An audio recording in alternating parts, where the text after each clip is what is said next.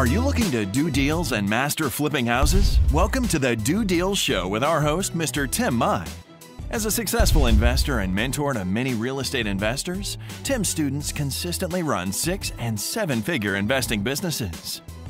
Each week, you'll hear from top real estate investors who share the best strategies, systems, and secrets that you can use to be more successful. Tim and his guests will pull back the curtain for you to learn their exact tactics, tricks, and tools that are working best right now in today's real estate market. Now, let's welcome Mr. Tim Mai. Now, I know that, you have done a lot of different types of deals, everything from new development into like major renovation, bulk buys, wholesaling, all different types of deals. And what I like a lot about what you share with me is that when you're working with a real estate investor client, you always start out by asking them, well, what are your goals? What are you trying to achieve? And then recommending them to the strategies accordingly to help them achieve their goal. Could you go into that, expand into that, and why that's important? Well, it's absolutely critical because if you don't love what you're doing, okay, you're not going to get it done. You're just not. Every day in my life with the 2 niche businesses that I am involved with, I love both of them. But within that, but with that, I have things to do every day, and maybe not a lot of the day, but there's things that I have to do that I don't prefer doing. And do I outsource those tasks? Some of them. I just outsourced a task 2 days ago because I had a list of people that were registered for an event that I held, and so this list was a manual list of names, addresses, and telephone numbers, and I needed it typed up and put on an Excel spreadsheet so I could email all those people for the next event. Very mechanical task, and that was something that I knew that I just needed to outsource. Contacted a friend, she did it for me, and that project got done in one day. But there are other things that I do that are not necessarily that much fun at the time, but they're critical in terms of getting them done. So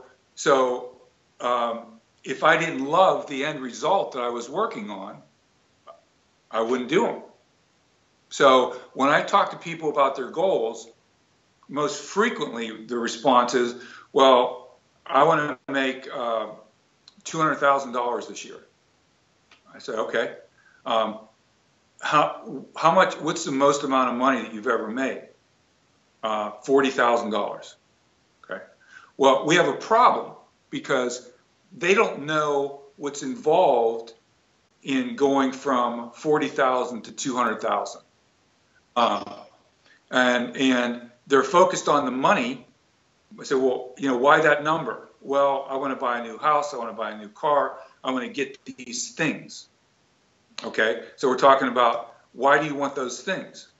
Okay. So we have to keep going deeper, and deeper. Okay. So once I understand why they want the money that is their goal, then I can begin to help them understand, well, do you really like this whole idea of working for yourself, building teams, networks for partners, teams, partners meaning deal partners. I don't necessarily, right out of the box, advocate. In fact, I discourage people taking on what I call a business partner.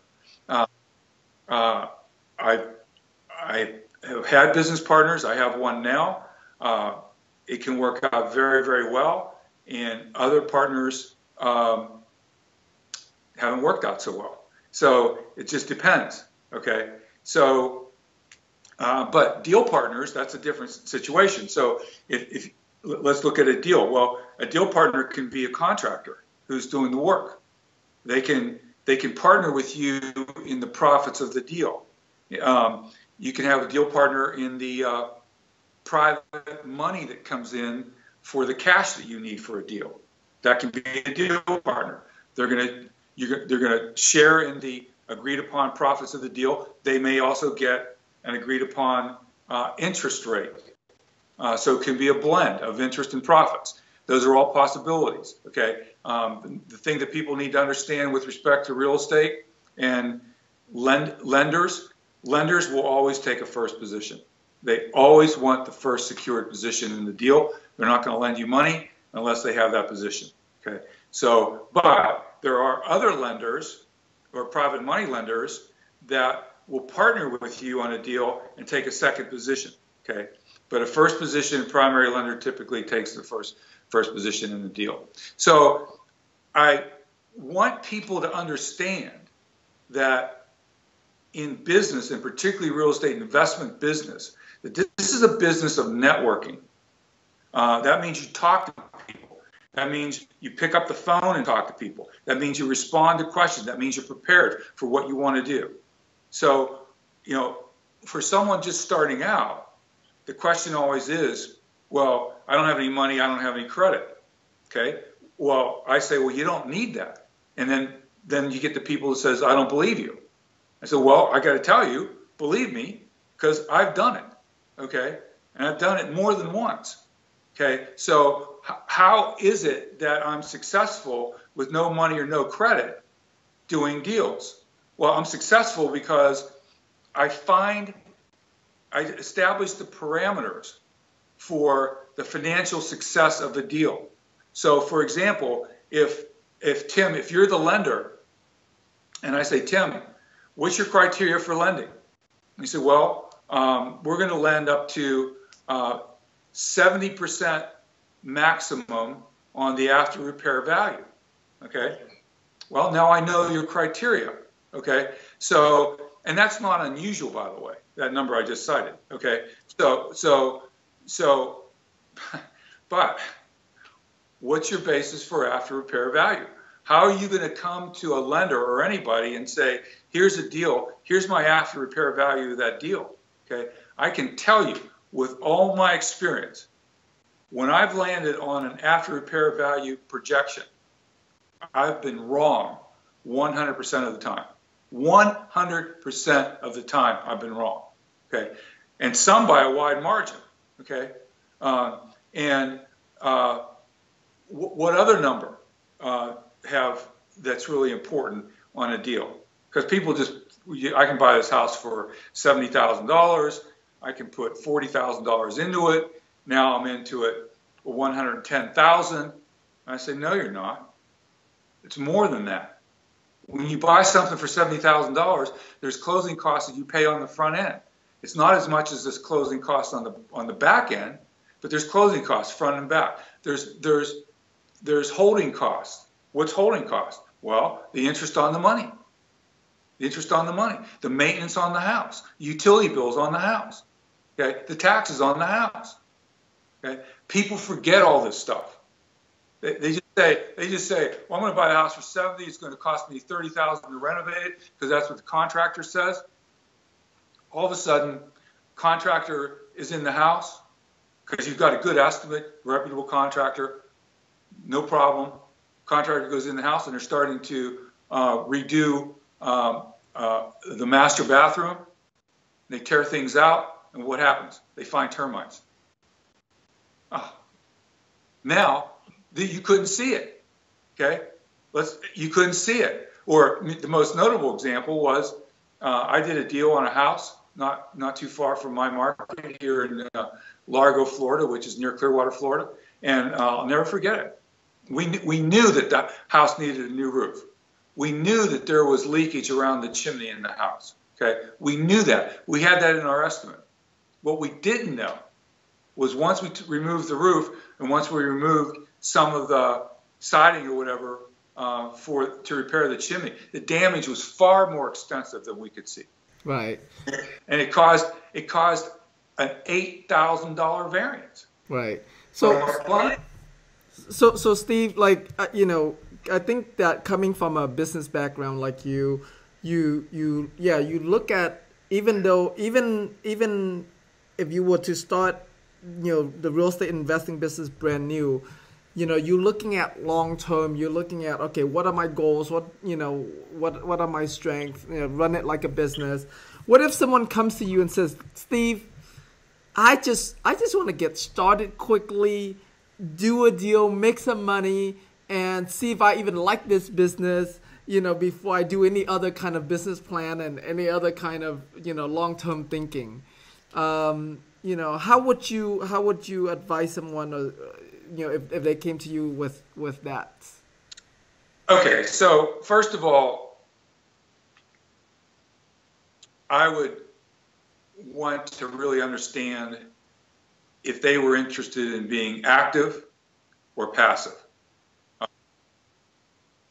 If they want to be active, and let's say that they have no money, very little money, and they have bad credit.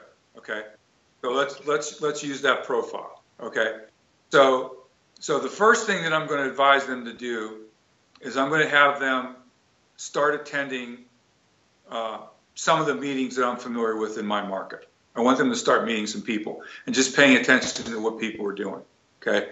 The next thing I'm going to do is I'm going to recommend them to connect with several people that I know who are very experienced, who are very good. Let's take a step back. Let's assume that let's say they're in another market where you don't have resources in another market. But let's take the advice from that perspective. So that way, if someone let's say if someone's, getting started in this business and they're in New Mexico somewhere, right, where you don't have any connections. So let's take it from that perspective. Okay, so the first thing you do in any market is you need to understand the market. Okay, and so I'll give you an example. Because you can do this with any market. I did it with Tampa Bay just recently. I just said, what's really happening in Tampa Bay? Well, the generalization of Tampa Bay is that we have three major counties in Tampa Bay. We have the Hillsborough County, we're the county with the airport. We have Pinellas County, which is border the beaches, and we have Pasco County, which is north of both those two counties. And so, roughly speaking, there's about 9,000 houses for sale in the market. That's the public record. That's from the MLS records, maybe 10,000. And that number has not changed a great deal in 1 year. But the prices have changed. So the cost per square foot of houses sold has increased, depending on what source you're looking at, anywhere from 7 to 13% in 1 year. So I start looking at that, and I want people to understand what's happening with their market. Just get a feel for what's happening with their market. Go to Google, just Google the question, Tampa Bay real estate data or Houston real estate data and trends. I want them to Google their real estate investment association club in their market, if they have one. Okay, if they have one, that's going to be a good source for beginning to develop contacts, okay? Both contractors, wholesalers, and potential lenders and realtors. So that's going to be a really good step. So you have to develop contacts. One way or another, you have to develop contacts. So Google who are the real estate investors in your market, because maybe there's not a real estate investment association club in your market. Every large city that I'm aware of has more than one. But smaller towns may or may not, or maybe you have to drive a little ways to get to them. So you have to begin developing your contact base, and then you have to decide what you're going to focus on. Well, if you're brand new, you don't know what to focus on. Okay, you don't. Okay, so many people would say, well, I'm going to focus on wholesaling. Okay, how are you going to find those deals to wholesale? How are you going to know what to do? Okay, well, you really need guidance. And the best guidance, okay, is not from books and tapes and seminars. It's not. The best guidance is to work directly with someone who's experienced doing deals and how do you know that they're experienced? If there's someone like me, I'm not ashamed to tell people my failures. I'm not. Because if you don't have any failures, you're not doing anything. Okay? Or you're not doing enough. Yeah, you're not. Okay? So people that are not afraid to admit their failures, okay, then those are people that I want to pay attention to. Now, I'm not just talking about connecting with somebody who's just failing, but somebody who's successful but has in their history transactions that didn't work. Because I've learned I've actually learned more from my failures than I have from my successes. Why did that fail? Why did that fail? What did I miss? What do I not want to repeat? Okay, so very, very valuable. So you want to connect with somebody like that who will guide you and teach you and mentor you. And I'm not talking about somebody, because I was working for an organization, and I know of organizations that charges huge amounts of money for coaching and mentoring. I don't recommend it. I recommend finding that expert or experts in your local market who are nuts and bolts people, who are boots on the ground people, who are doing deals, who know the transactions in and out, know how to do contracts, know how to find deals, and you connect with them. Now, you may not have any money to pay them. So what do? Well, you find the people you demonstrate that you're going to do a lot of work for them in exchange for the training, and in exchange for maybe a little bit of payment on the back end if they make money on the deal. It's all negotiation. But you have to convince them that you're for real, that you are bringing value to the table by your sweat equity, and you're very serious about following their direction. Okay? The last thing that you want to do is come into a relationship like that and then start arguing with them that you don't think they know what they're doing. Okay? That's not a good way to establish credibility. Okay? So, now, that doesn't mean you can't speak. It does not mean you can't ask questions. And sometimes they could be telling you something that you say, well, I'm not sure how does this make sense? Asking that question is a good question. How does this make sense? Then they either explain it or they'll say, well, you know what? That's a good question. I'm wondering if it does make sense now. They may say that because they hadn't thought it through. Your questions can help them think it through. So it's not about never saying anything or disagreeing. No, it's not about that at all. It's about saying, could you tell me how this makes sense? Because I don't understand. That's a great question. Okay? So now, once you start now that you're starting to do something, you're starting to connect with people, you're starting to maybe help somebody, maybe you've done a deal for mentoring and coaching on doing actual deals. Because what are you going to get coached on? Well, you could get coached on buy, fix, and flips. That's different than being coached on wholesaling. How do wholesalers find deals? Okay, a lot of that is from direct mail. A lot of it's from direct mail. So real quick, Steve. What are some? Because we're going to be wrapping up our call here pretty soon. Here, what are some of the? Before we started recording, you mentioned about some resources that you use to learn about a market.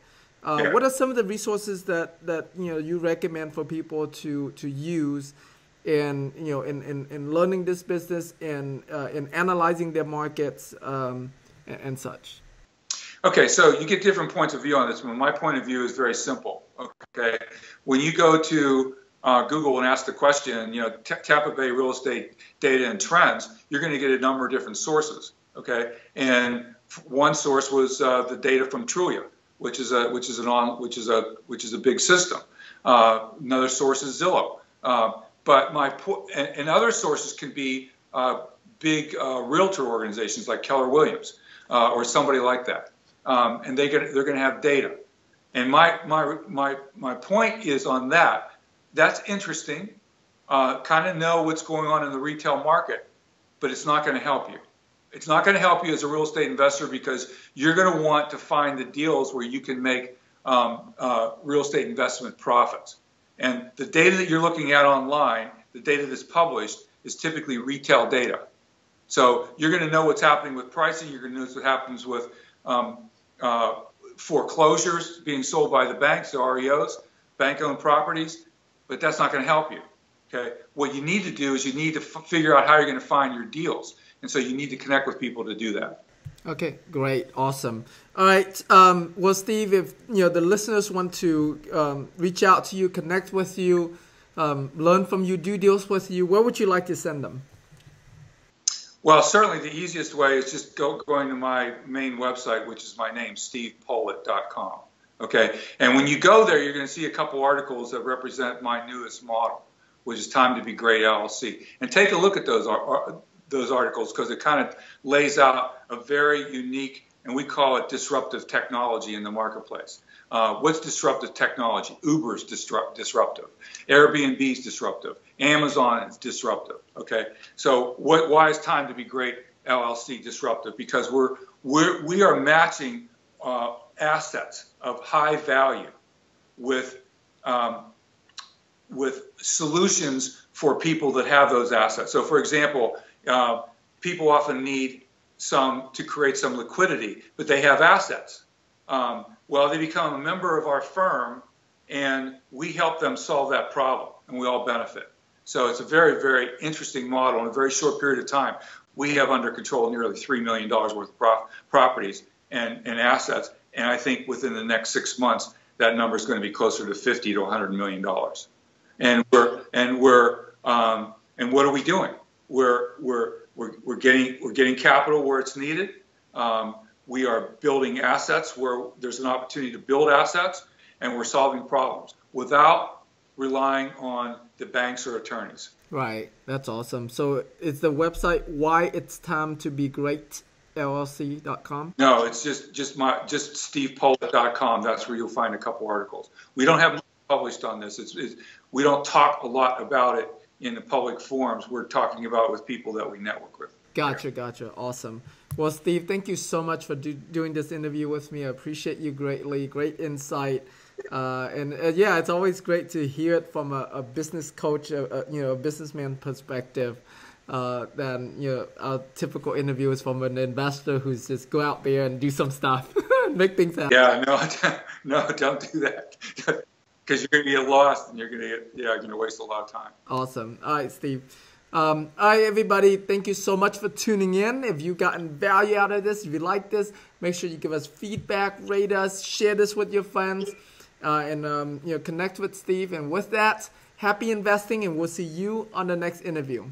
All right, bye, everyone. And that's our show for today. If you have any questions or would like to get further training from Tim Mai, please visit our website at www.dodeals.com/Tim.